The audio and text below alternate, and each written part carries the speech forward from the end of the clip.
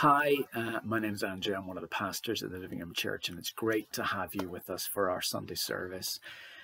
I wonder if you've ever asked yourself this question: am I really a Christian? I asked myself that a lot when I was younger, growing up. I was sent to Sunday school from a really early age. My parents sent me along. I was so thankful for that. Right at the beginning of my school life, I can remember the smiles of the women who taught me when I was really young, the men who taught me when I was a lot older, just people that I thought, wow, I want what they have. They just seem to be so incredible. And I honestly look back at my time at Dungannon Presbyterian Church with so much joy. I was captivated by Jesus right from the beginning, and I wanted to go to heaven to be with him. I wanted to follow him. And I'm not sure where it was that I learned about a thing called the sinner's prayer, but I must have prayed that thing loads of times periodically growing up in my early days in primary school. I really look back at that time, and I'm not sure when it was that it really worked, or that something really did start in my life, but I prayed that prayer so often that it usually began, Lord, I'm not sure if it worked last time, but I really mean it this time. And then I would go on to pray something about, Lord, I'm a sinner and I know that I need you, and please forgive me. And I believe that Jesus died on a cross for me, and I want to accept that gift of eternal life. And I want to follow you for the rest of my life, something like that. I do remember one time, though, I was about 9 or 10. I remember lying on my bed, looking out my blinds into our front garden in our place just outside of Dungannon. And I remember saying, Lord, I really mean this. Like, I'm so serious about this. I'm yours and I'm following you. And I am sorry for the wrong things that I've done. And I do believe that Jesus died for me. Please forgive me. That's kind of when I look back as when it really took off for me. But even still, I wasn't quite sure if it had worked. And I didn't know where to go in the Bible to find out whether it had worked. It wasn't until I was probably about 13. I was taking communion in our church for the first time. It was a big deal to go to classes, to get prepared to do that. And the minister would meet up with us one-on-one before we did that, just to make sure that we knew what we were doing and that he was happy that something had happened in us. And that's really when I got that assurance, I could say, that I really was saved, that I was a Christian. He really helped point that out to me, and I'm so grateful for that. It is important to know, and it does take somebody who's maybe an older Christian, somebody who's been a Christian for longer, to really come alongside and to help you, or me, as it was, to know or understand what it is to be a Christian. It's so important to know. And you might be listening to this and you aren't sure. Well, maybe this talk will help you. We're turning back to the book of 1 Thessalonians, and we're in chapter 1, and we're about to learn about the people who'd become Christians in such a short period of time. Paul had only been, if we find out from the book of Acts, he'd only been there maybe between 2 weeks or 4 weeks maximum, and yet people had become Christians, having maybe never heard about Jesus ever before that point in time. So Paul writes this letter. It's this massive ministry of letter writing that forms a lot of our New Testament. And this is a letter of assurance. And so you see this language really strongly. Let's read our verses for this morning. This is 1 Thessalonians chapter 1. And we're going to start at verse 4.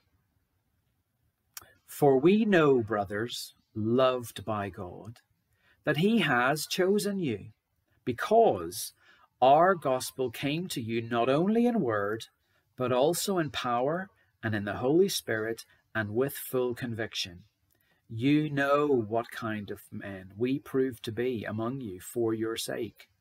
And you became imitators of us and of the Lord, for you received the word in much affliction with the joy of the Holy Spirit, so that you became an example to all the believers in Macedonia and in Achaia.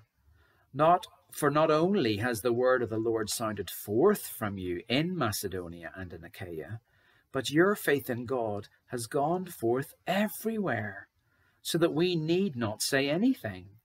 For they themselves report concerning us the kind of reception we had among you, and how you turned to God from idols to serve the living and true God, and to wait for his Son from heaven, whom he raised from the dead, Jesus, who delivers us from the wrath to come. These verses show us what it is to be a genuine Christian. Do you see that as we were reading? In our culture today, this is more necessary than ever, because sometimes people, especially here in Scotland, feel that we're Christians or live in a Christian country because this has historically been a Christian country, or maybe because they went to church when they were really young, and maybe they have a belief in God. They might be God-fearers, we could say. Well, do you want to check yourself? Well, let's divide up our passage and see what we can learn. First of all, we have God's initiative. The sentence in verse 4 starts with the word for. And having looked at the previous verses, we could say that this is the headline for the rest of this chapter. The people who've become Christians are God's. What a reassurance to them. They are loved by God. They are his chosen people. And that's to say that God has initiated this amazing work among the Thessalonian people. It was God, remember, who stopped Paul in his tracks when he was on the way to Damascus to find, to imprison, or kill Christians. It was God who gave Paul a vision when he was on a second missionary journey, going and checking up on some of the churches from the first missionary journey, and led him to Macedonia, closed the door for him to go to other places, and opened a door for him to go to Macedonia to preach. We can say with complete certainty that God has wanted to move among these Thessalonian people and Macedonian people. It's God's initiative to reach them. And if you've become a Christian, you need to be reassured that God loves you and he has chosen you. God has a massive part to play when we become a Christian. He initiates it.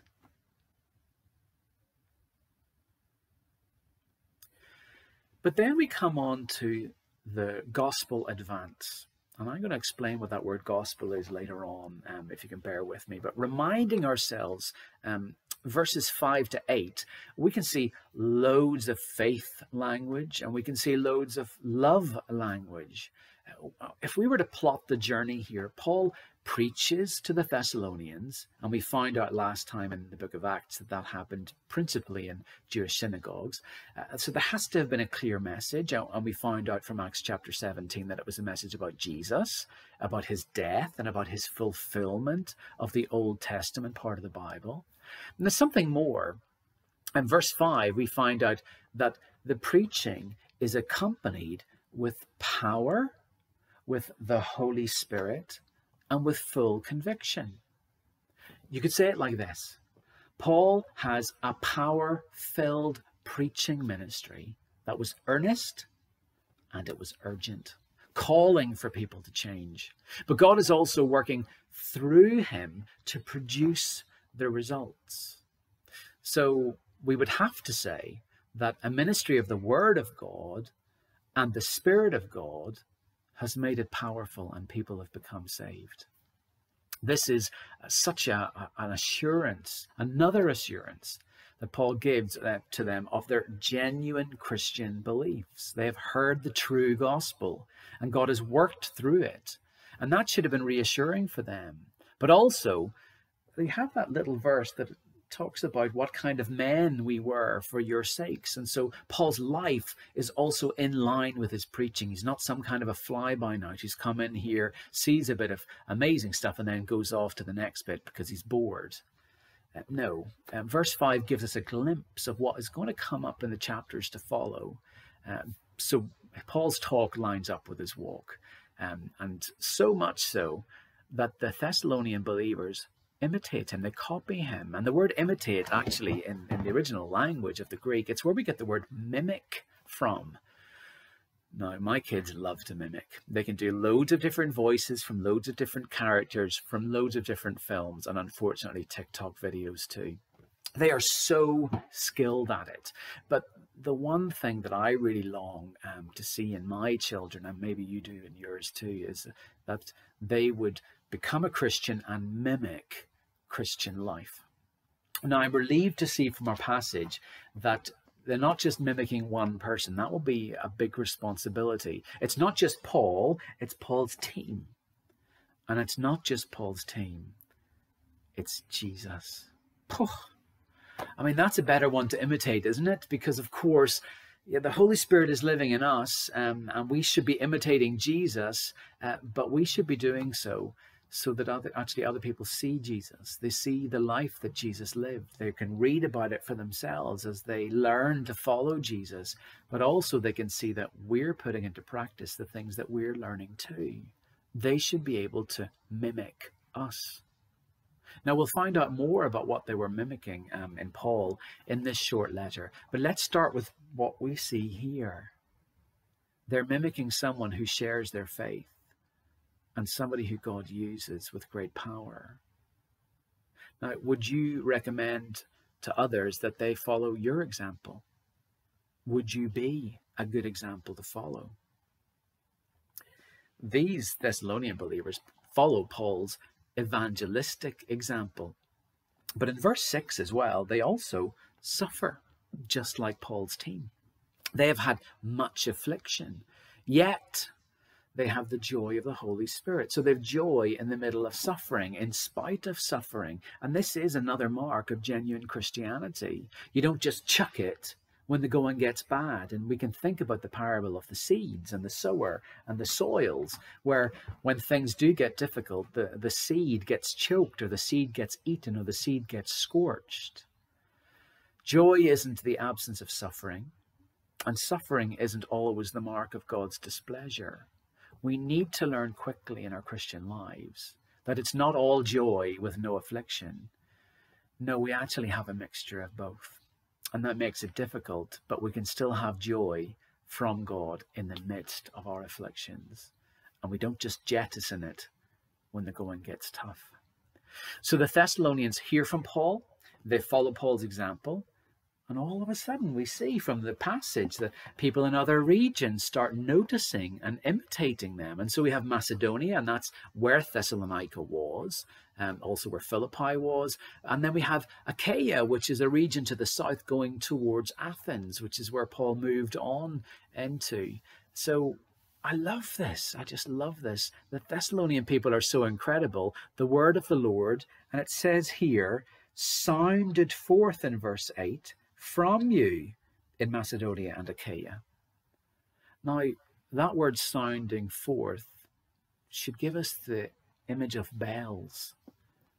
I want you to have in your mind this idea of ringing bells. Now, bells usually chime at the end of church or a wedding. It's happened at the end of wars. It's happened to celebrate special national occasions. It's a picture of joy.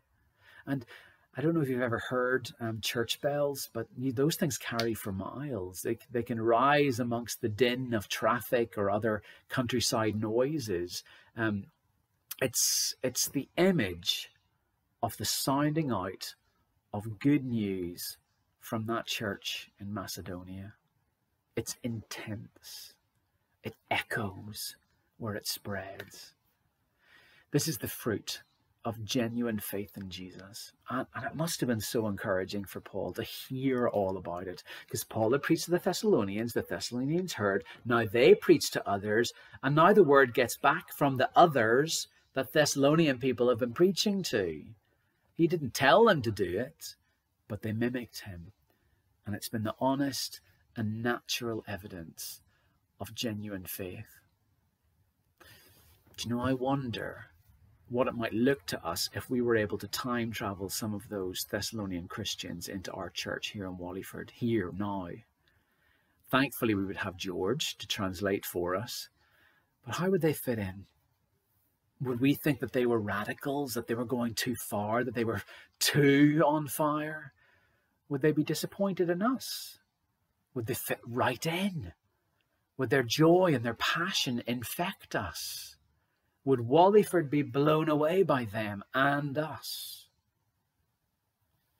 It's an interesting question. Well, we've had God's initiative and we've looked at the gospel advance, but now let's look at the gospel response.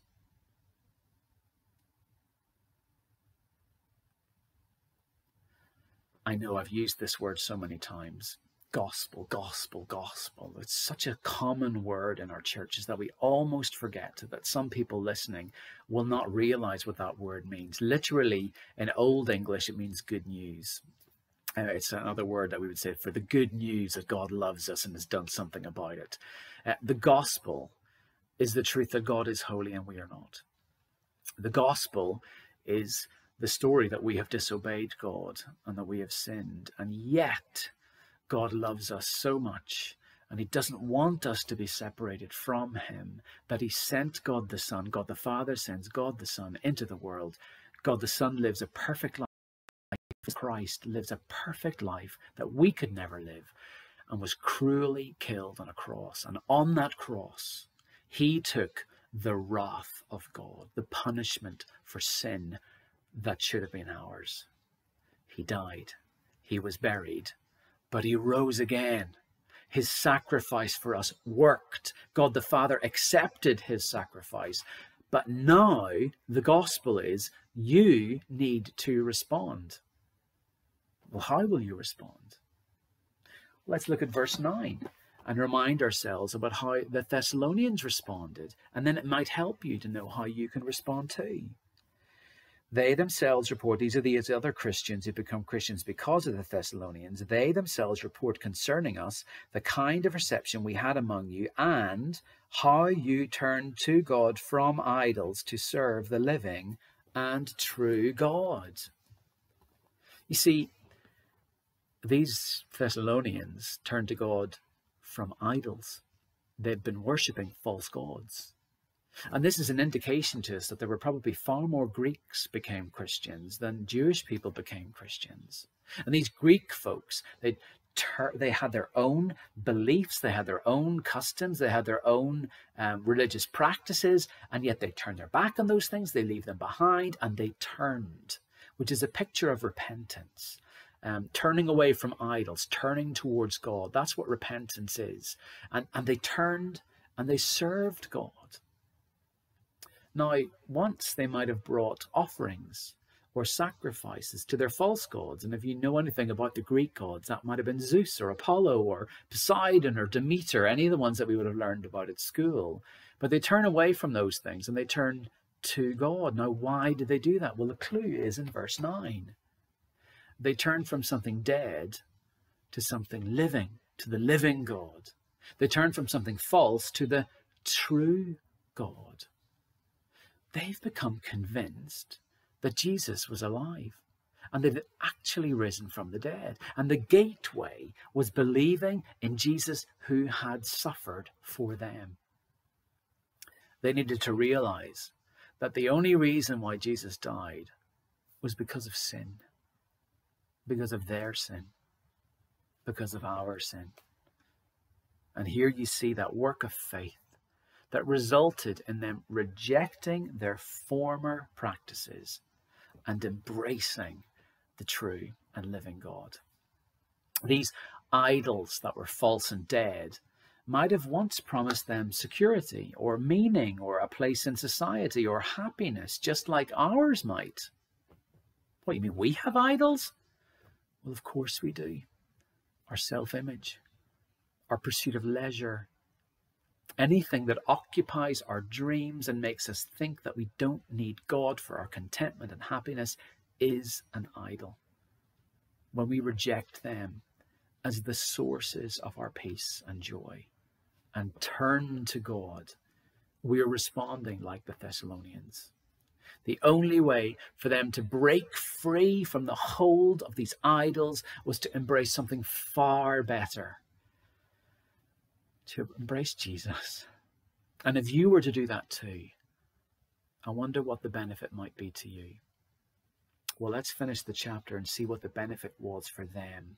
These Thessalonians were waiting for Jesus to come again. That was their hope language, in the peace that when he does, they would be delivered from the punishing wrath to come. Listen, that's the same for us. We as Christians believe that Jesus is coming again, and he will sort out this world. And that means that there is wrath to come, there is punishment to come, because there is a sorting out that needs to be done. And wrath is the just and exacted punishment of God on sin. It's not an overreaction, an over anger. It is a just and exacted punishment on sin. But if you're a Christian, then you don't need to worry. You don't need to worry in the slightest about you. But if you aren't a Christian, then you might be robbed of the joy that you think that you have now. Do you see the implications? Don't you want to travel the same road as the Thessalonians did? I pray so. And it's a life that I pray we would all want to keep cultivating in ourselves. And you can be sure. And so I'm going to pray now, and I would just invite you, if you want to follow Jesus, if you want to be sure, why don't you pray along with me? Let's pray together, shall we? Lord, a change of life, a change of direction. That's what we all need. And so for those who are listening who are Christians, I pray that this would just really reassure them, that this would just help them to see what's happened in their lives and the work that they do for you, and how we need you to empower what we say when we're trying to get through to other people. Lord, we need your help. And Lord, I really want to pray for people listening to this that just aren't Christians. Or Lord, people who've wondered if they are, and people who just want to be sure that they are. Lord, it's become so clear from this passage that we need to know that Jesus died on a cross for our sin and rose again. And because of that, the way to you is open. The door is flung open wide. We can know you, but only if we turn away from our former lives and turn towards you. Lord, that could be at great cost for some people who are listening. It was for many of the Thessalonians. They experienced hardship because of it. But Lord, what they embraced was so much fuller, so worth it, that they believed that that was an important thing to do and the right thing to do. And I just pray for those listening who may be fearful about COVID-19, who may be fearful about what would happen to them when they die. I pray that even just looking at this, that they might realize that they need you. And Lord, you are coming to sort things out, but that means you're going to come and sort us out. So Lord, we need to have our sin forgiven so that we can be spared the wrath to come and dedicate our lives to following you now. Because the hope that that would give us, Lord, would change us here and now, to help us bring that message to others first and foremost, but also to be a blessing everywhere we go. And so I really pray, help us as we want to put these things into practice, as we want to try to live in a way that the Thessalonian people did. And Lord, just be a resounding bell, Lord, an amazing, amazing resounding noise of joy and conquest, Lord, that might go across this land, that might go towards our neighbours and our families and help them to realise the joy of what it is to know you. Lord, thank you. Thank you that we've been able to look into this passage today. And I pray that you will bless all listening. In the name of Jesus, I pray. Amen. Well, thank you. Thank you so much for joining us, and God bless you this week.